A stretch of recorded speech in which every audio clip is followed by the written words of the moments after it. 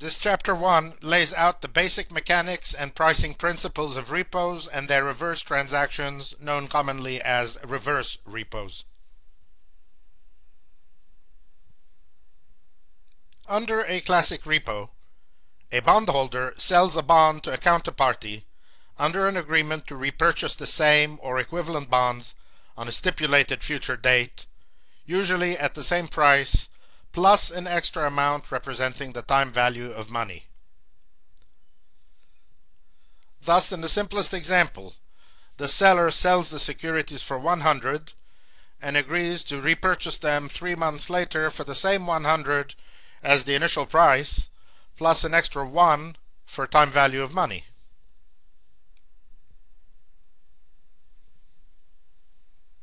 There is an ambiguity here we should clear up immediately. Some practitioners would say that the repurchase price is 100 and the repo interest is 1, while others define the repurchase price to include the repo interest. Under this latter approach, the excess of the repurchase price over the initial sale price represents the implicit interest that the bondholder is paying to his counterparty for the use of the funds during the period of the repo.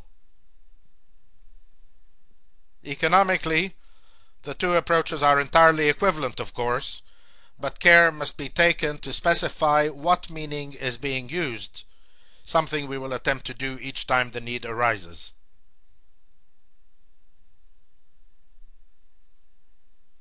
For the repurchase leg, equivalent bonds are defined to mean bonds from the same issuer and series, and therefore having the same maturity date, coupon, and serial number as the original bonds, but not necessarily the exact same bonds. Indeed, the standardized documentation for repo refers to the repurchase of equivalent securities, quote unquote, rather than of the original securities. Since the bonds repurchased are not necessarily the same bonds exactly as the ones sold on day one, the word repurchase is technically incorrect, but given its common usage by all market practitioners and by the standardized repo documentation, we will use it as well. In fact, precise use of language in this area is essential given how loosely some terms are thrown around in the marketplace and therefore how easy it is to get confused. We will address this issue in just a moment.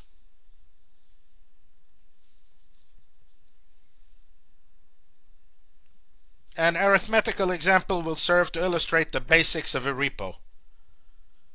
Suppose Alcatel has a series of bonds due December 31, 2020 and paying an annual coupon of 6% under a 3360 convention, and that these bonds are trading at a clean price of 102 on June 30, 2012. You should readily be able to confirm that the dirty price of these bonds is 105. Assume now that Party A owns $10 million in face value of these bonds and wishes to repo them with Party B until August 31, 2012. Assume also that the two parties agree that the price under the initial sale will be 105, or specifically $10.5 million, while the repurchase price will exceed the initial sale price by an amount that represents a 2% annualized return for Party B on his funds under an actual 360 day count convention. Since there are 62 actual days between June 30 and August 31, the price differential works out to this quantity here. So the aggregate repurchase price, including the return on Party B's funds for the 62 days at 2%, becomes this quantity here.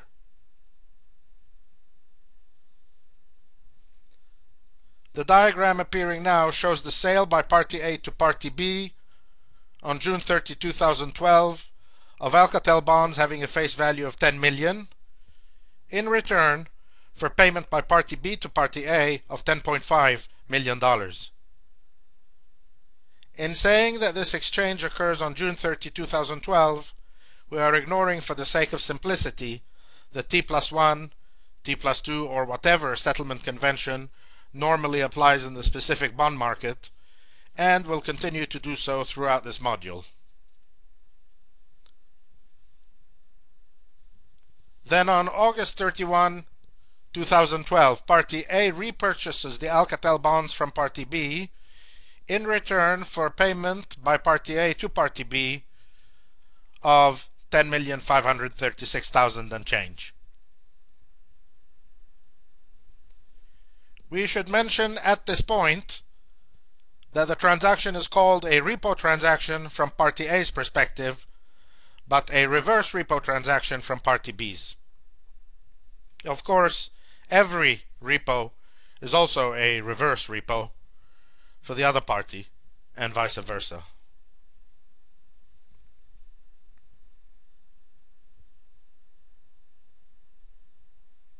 While the transaction is structured legally as a sale and purchase, you should recognize readily that its economic effect has been to provide $10.5 million of secured financing to Party A for 62 days at a 2% interest rate.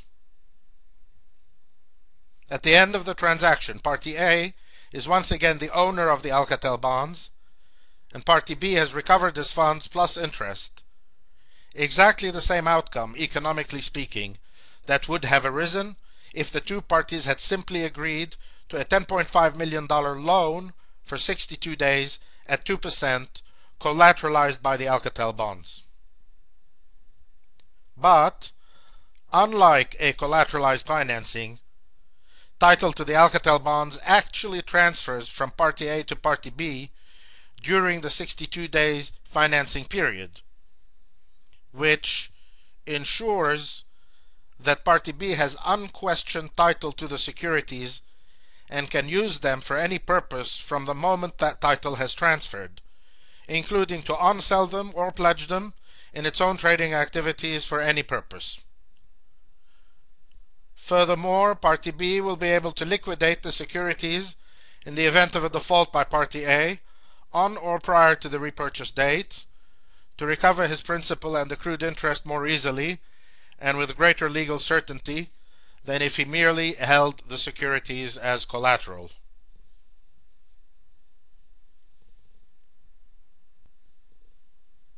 This economic similarity between repos and collateralized loans is essential to understanding many of the pricing and risk management aspects of these transactions. It is also, however, the source of much ambiguity in the language used by market practitioners, which we address next. To minimize confusion and maintain consistency, for the most part with standardized documentation, we will refer to Party A as the seller and Party B as the buyer. We will refer to the Alcatel bonds as the bonds, or the purchase securities, or the collateral. To the initial price on day one as the purchase price, and to the price at which the bonds are returned to Party A at expiration, inclusive of the return on Party B's funds, as the repurchase price. We will refer to the difference between these two prices as the repo interest, which annualized becomes the repo interest rate. Be warned, however, of the following common uses of terms in the marketplace. The seller is often called the lender, since he is, quote-unquote, lending out his bonds to the counterparty, a practice we find especially confusing since he is in fact borrowing cash. Similarly, the buyer is often called the bondholder, which is true for the 62-day duration of the transaction, but risks being confused with the status of the seller as original bondholder.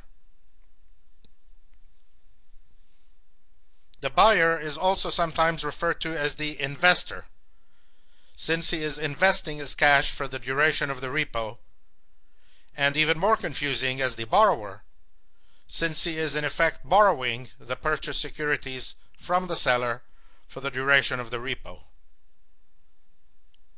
Note that under this usage, this results in the buyer being the borrower of the securities and the lender of the cash, while the seller becomes the lender of the securities and the borrower of the cash. Finally, we will describe the seller as repoing out or reversing out the purchase securities, and the buyer as repoing them in or reversing them in. Here, there is fortunately little inconsistency in market practice. Again, we cannot emphasize enough how critical it is to maintain consistency of terminology throughout this discussion. It is helpful to lay out the key calculations of repo transactions via formulas.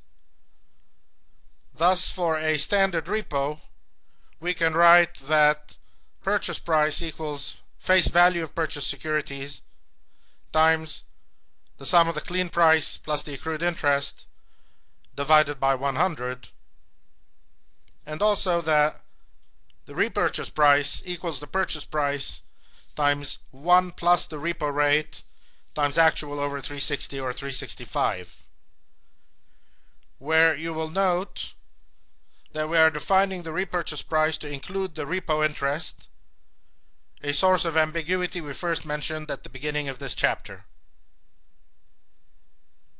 Unfortunately, some formulas will become more complicated when we account for margin in the upcoming sections.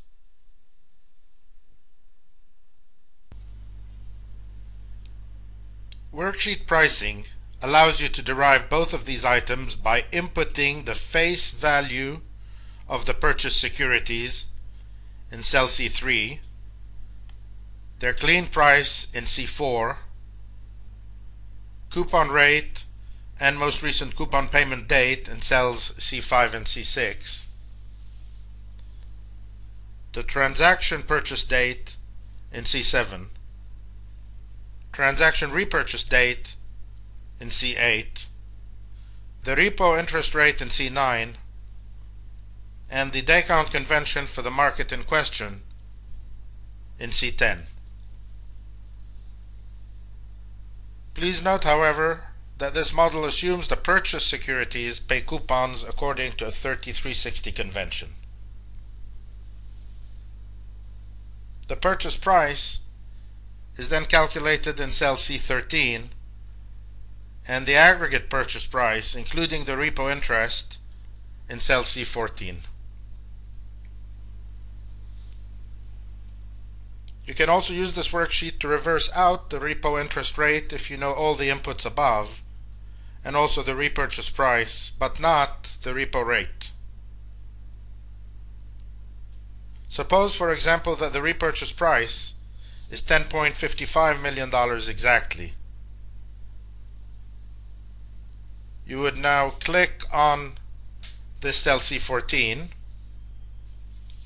then go to Goal Seek and set this cell equal to 10,550,000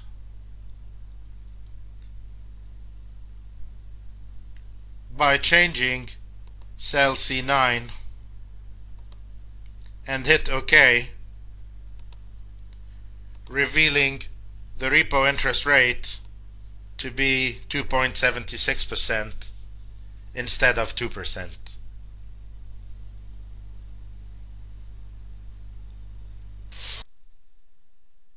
Now assume that during the tenor of the repo, Party A suddenly needs the Alcatel bonds back, but has other securities of comparable quality and market value he can deliver in exchange, say from General Electric. There is presumably no reason to deny Party A the ability to effect the substitution of the GE securities for those from Alcatel. The parties therefore often agree upfront in the documentation on a predefined substitution right in favor of Party A, specifying the minimum quality and other characteristics of securities eligible as substitutes, and also typically a total number of permitted substitutions over the life of the transaction. The specification as to quality could be based on minimum credit rating, maximum maturity, seniority, and similar criteria. The number of substitutions permitted, meanwhile, is clearly a benefit for Party A and would in principle affect the pricing of the transaction, with Party A paying a higher repo rate on the funds obtained on day one to reflect the optionality he has acquired by way of this substitution privilege.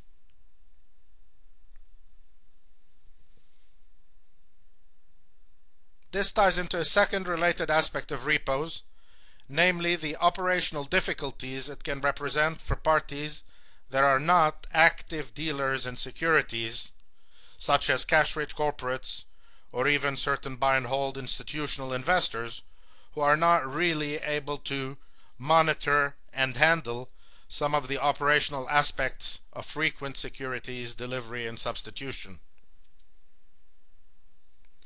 Two solutions are possible here.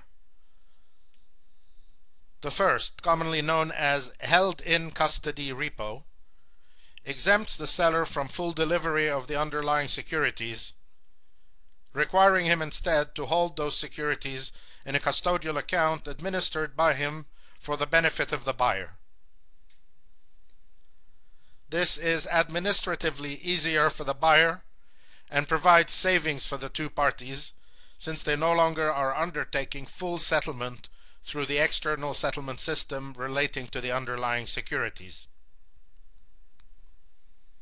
However, it generates for the buyer a risk of fraud on the part of the seller, whose word the buyer in effect is taking as to the appropriate segregation of the underlying securities. In a number of cases some 3 decades ago, sellers in such situations were found to have repoed the same securities twice or more with different counterparties, generating large losses for their counterparties when the sellers became insolvent and the buyer could not establish clear title to the underlying securities.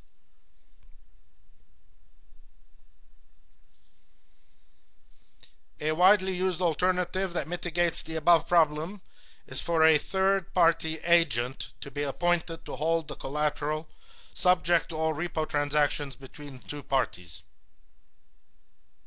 These third parties may be individual banks, with JP Morgan and Bank of New York particularly prominent in the US market, for example, and securities clearing associations such as Clearstream and Euroclear, active in the European market. Under these arrangements, known as tri-party repo arrangements, the seller continues to have full control over his inventory, while the buyer incurs minimal settlement costs, yet enjoys the tri-party's independent confirmation that its cash is fully collateralized.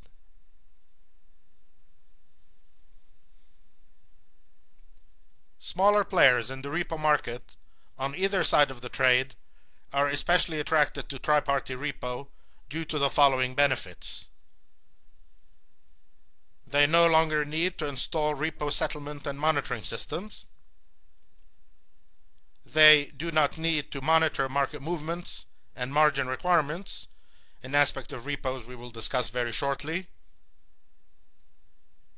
They do not take delivery of collateral or need to maintain an account at the clearing association, and they may even, in certain cases, delegate to the third-party agent the obligation to implement default measures and remedies in the event of a counterparty default.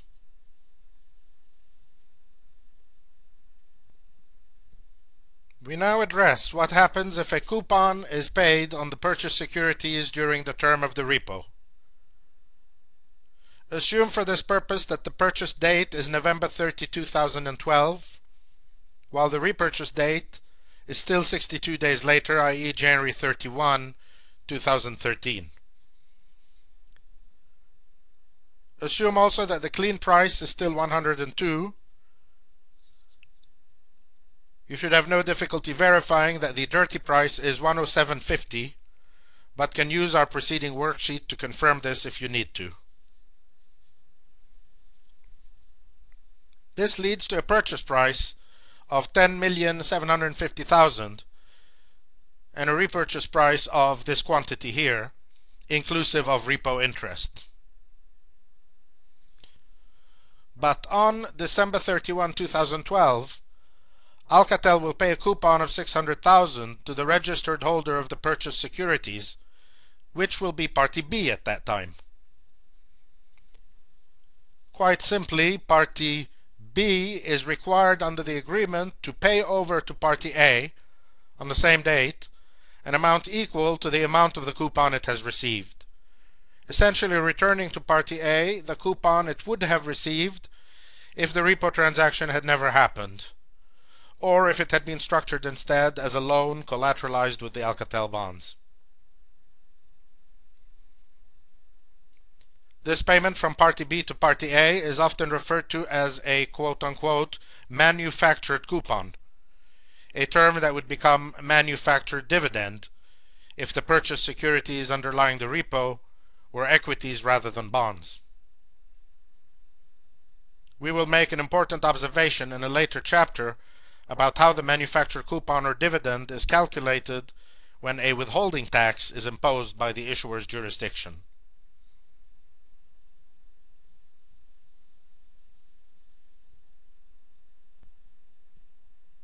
We turn next to a key aspect of the risk management of repos, namely the use of margin.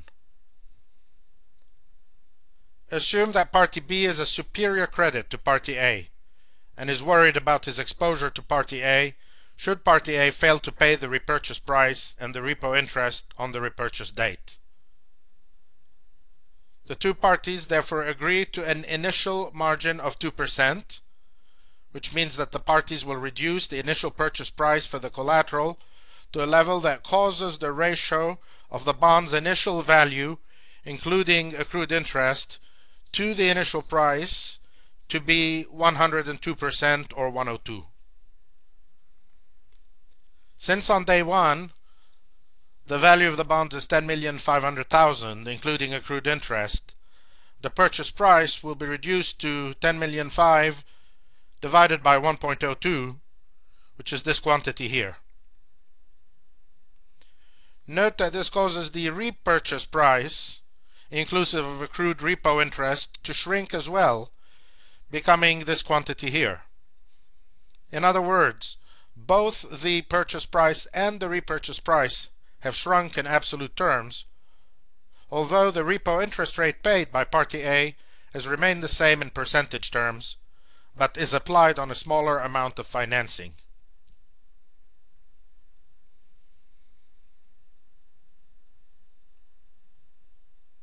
Now, since the value of the bonds on the purchase date is still $10.5 million, Party B is assured that if Party A defaults, and provided the price of the bonds has not changed significantly by the repurchase date, Party B will hold bonds worth more than what it is owed by Party A, which Party B can sell in order to recover the funds he is owed, including the interest at the repo rate.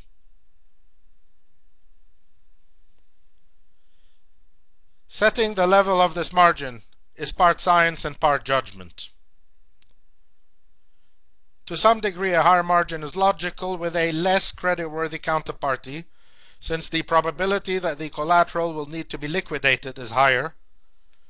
But generally, the identity of the counterparty is a minor factor here.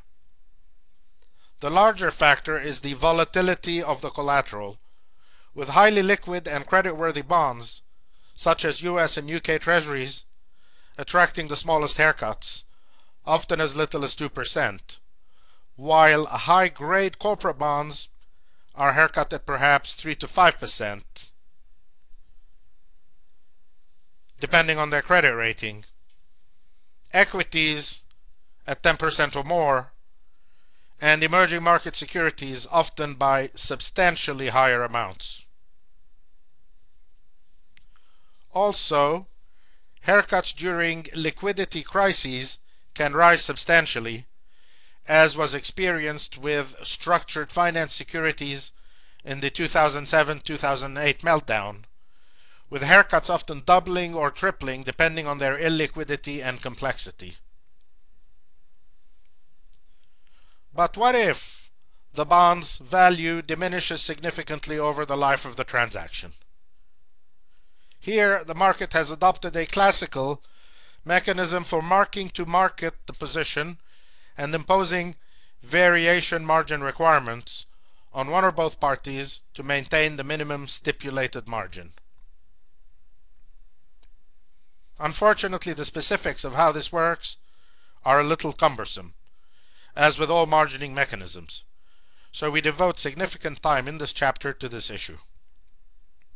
For now, we assume the mark-to-market mechanism is applied only on a monthly basis, but we will see later that it is most commonly carried out daily.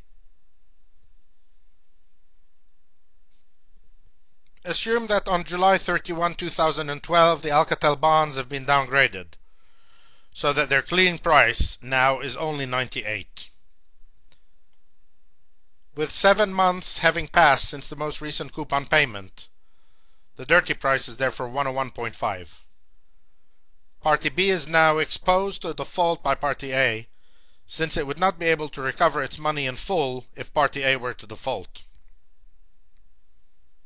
As of this moment in time, interest has accrued on the purchase price at 2% for 31 days, so the total amount owed by Party A to Party B has increased to this quantity here.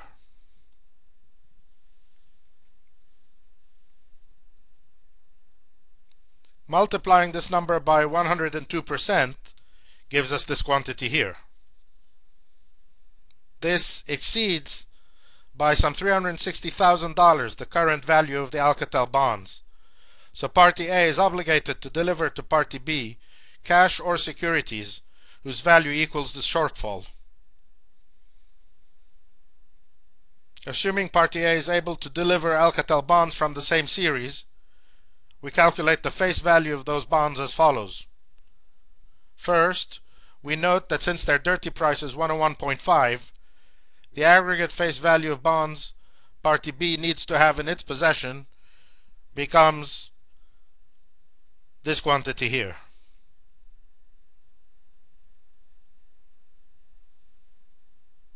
This exceeds the amount Party B is already holding by $362,000 and change. Assuming the Alcatel bonds are issued in minimum denominations of $1,000, Party A would therefore deliver to Party B an additional amount of such bonds having a face value equal to $363,000. The repurchase date and repurchase price remain unchanged, very importantly.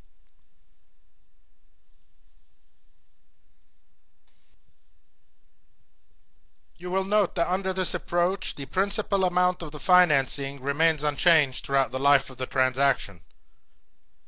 It is the amount of bonds delivered by Party A that gets adjusted and specifically increased to meet the minimum margin requirement. This is obviously desirable if the principal motivation behind the transaction was to provide a fixed amount of financing to Party A for the duration of the transaction.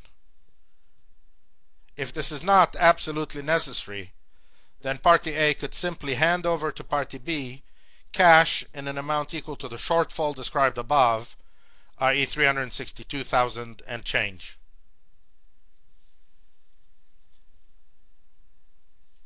The marketplace and the standardized repo documentation provide for additional methods of re-establishing the minimum margin, which we describe next. The first of these is called the close-out and repricing method with adjustment of the securities amount, and works as follows. First, we calculate the amount of money Party A would owe to Party B if the transaction terminated today. In our specific example, this would be the $10,300,000 and change amount we calculated a little while ago. We pretend for a minute that this amount is paid in full by Party A to Party B, but you will see at the end that everything is netted out to the greatest extent possible. Second, the parties establish a new transaction at the same repo rate and based on the same amount of financing as the original transaction, i.e. $10,294,000 and changed. Adjusting for the minimum margin, the value of the securities purchased must be $10.5 million, a number we saw earlier, of course. At the current dirty price of 101.5, the face value of these securities must therefore be this quantity here, or $10,345,000 when rounded up as necessary.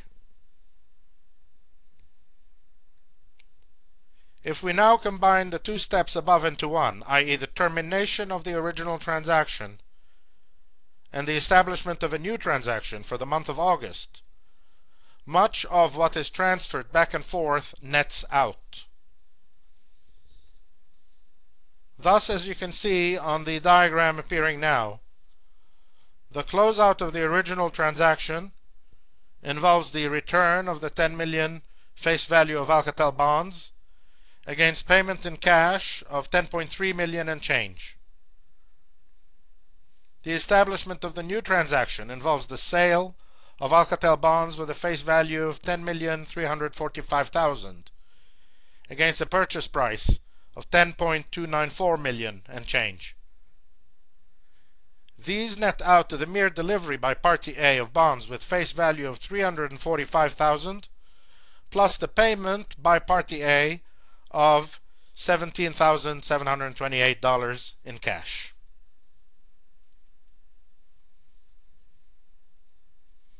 You can probably see that this cash amount represents nothing more than 1 month of interest at the 2% repo rate applied to the initial purchase price.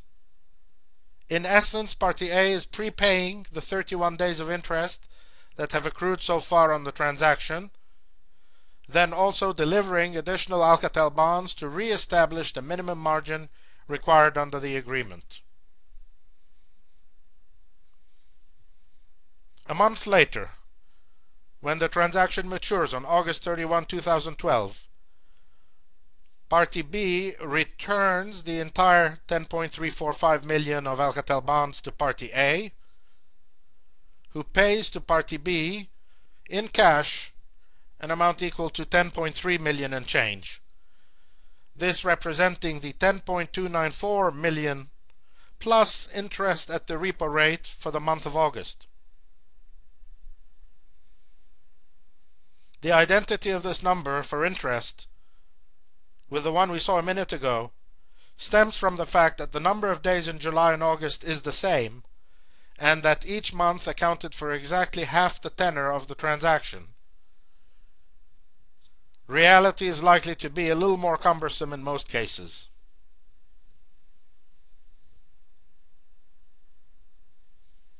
You have probably noted that the early payment of repo interest by Party A in the example above results in a slight economic injustice to it and benefit to Party B, since Party A would need to finance this amount 1 month early and would thus pay interest on interest, so to speak, until the repo maturity date. This is not a large amount, but if Party A objects to it nonetheless, the two parties could agree to postpone the date of payment of the $17,728 until the final maturity date. However, this would increase Party B's exposure to Party A and would therefore require an increase in the amount of Alcatel bonds delivered to re-establish the 2% minimum margin requirement. We leave it to you to determine what this amount would be as an exercise.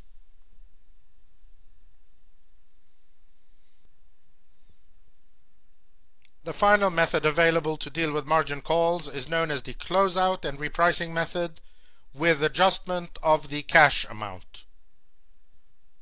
This works according to the following steps.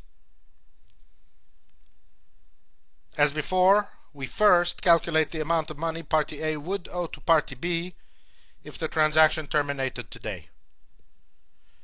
Again, this would be the 10.3 million and change we calculated a little while ago. Again, we pretend for a minute that this amount is paid by Party A to Party B, but you will see at the end once again that everything is netted out to the greatest extent possible. Second, the parties calculate the new dirty market price of the existing Alcatel bonds, which is of course 10,150,000. Third, the parties calculate the new amount of financing that could be provided against these bonds, taking into account the 2% margin requirement, and they establish a new transaction on the basis of this smaller amount.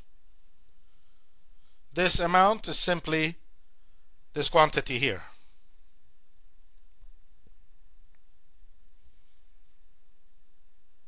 If we now combine all the above steps into one, as before, i.e. the termination of the original transaction and the establishment of a new transaction for the month of August, much of what is transferred forth and back nets out once again. Thus, as you can see on the diagram appearing now, the closeout of the original transaction involves the return of the 10 million face value of Alcatel bonds against payment in cash of 10.3 million and change.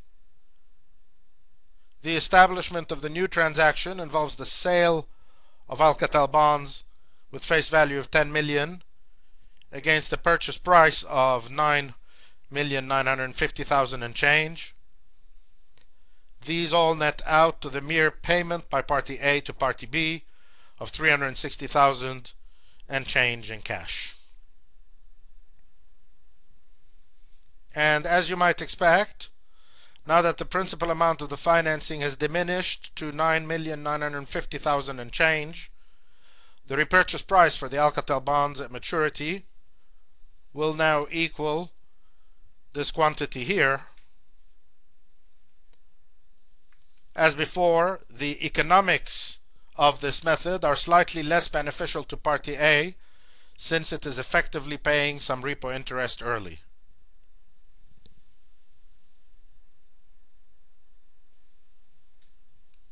We may have given you the impression that the buyer of the securities is always the party who benefits from margin, and thus becomes over-collateralized and not the other way around.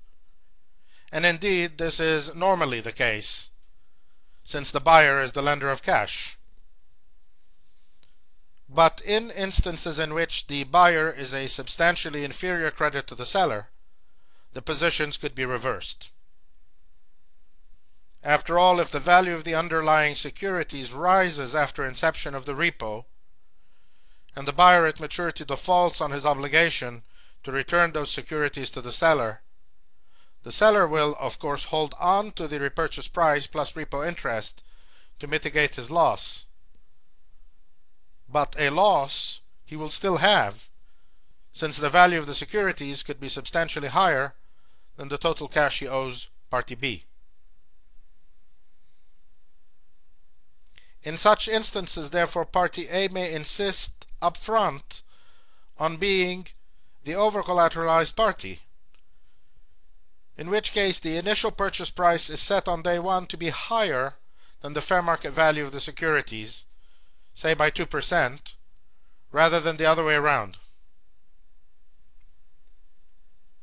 Returning to our initial example, in which the Alcatel bonds have a clean price of 102 and a dirty price of 105 as of June 30, we set the initial purchase price this time by multiplying the dirty price by 102 instead of dividing it by this number. So the initial purchase price becomes this quantity here, 10,710,000. And assuming the repo interest rate is still 2%, the repo interest over the life of the transaction is calculated as this quantity here, or 36,890, causing the aggregate repurchase price, inclusive of repo interest, to become 10,746,000 and change, which means that Party A is the one that now benefits from over-collateralization. To complete the example, suppose the clean price of the Alcatel bonds instantly rises by 3 points and becomes 105, so that the dirty price is now around 108, and Party A is no longer over-collateralized. At this point, Party B is obligated to re-establish the 2% margin in favor of Party A, which could be done in a number of ways as before. The simplest of which probably is to return to Party A Alcatel bonds whose market value at that point is around $250,000, while keeping the rest whose value would be some $10.55 million, thereby re-establishing an approximate 2% margin in favor of Party A. This completes this chapter 1.